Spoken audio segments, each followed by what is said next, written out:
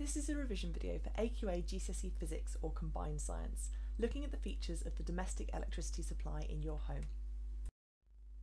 By the end of this video, you should be able to describe the UK domestic supply in terms of both its frequency and its potential difference. You should be able to describe the structure of a 3-core cable and a standard 3-pin plug, and describe the functions of the live wire, the neutral wire and the earth wire. Current is the flow of charged particles, and there are two types of current. In a direct current system, the current always flows in one direction, so the electrons are always going the same way. In an alternating current system, the direction of the electrons regularly reverses.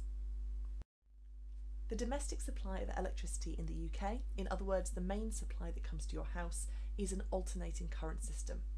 This helps to maintain power, and it also makes it easier to change the potential difference using a transformer.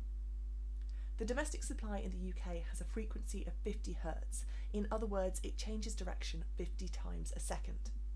It also has a potential difference of around 230 volts.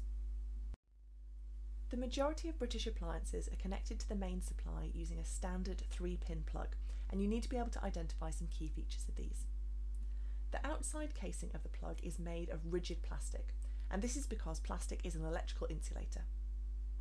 Inside the plug there is a fuse, and this is connected to the live wire.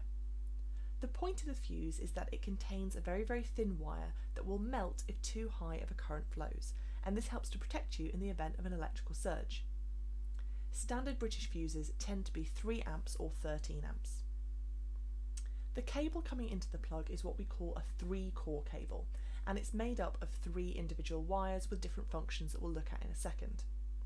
The wiring inside these cables is made of copper, because copper is a very good electrical conductor, and of course it's also very flexible and very ductile, so it's good for making wires. The different plastic casings on the wires make it very easy for an electrician to know which wire is which. You need to know the locations, colours and functions of the 3 wires in the 3-core cable. These are called the live wire, the neutral wire and the earth wire. Firstly, the live wire. This is on the bottom right of the plug, so if you remember BR for bottom right and BR for brown. The live wire carries the alternating potential difference from the supply. You can think of it as how the electricity gets into the appliance. The neutral wire is on the bottom left, so BL for bottom left and BL for blue, and it completes the circuit. The earth wire is the green and yellow stripy one in the middle, and it's a safety wire that stops the appliance from becoming live. This is particularly important if you have an appliance with a metal casing. If the live wire were to become detached and it touched that metal casing, then the entire casing could become electrified, and it will be possible for you to become electrocuted if you touched it. The earth wire provides a low resistance path to the ground, and there's normally no current flowing through it. So ordinarily, the potential difference between the live and the neutral wire should be around 230 volts, and also the potential difference between the live and the earth wire should be 230 volts, unless there's a fault in the circuit.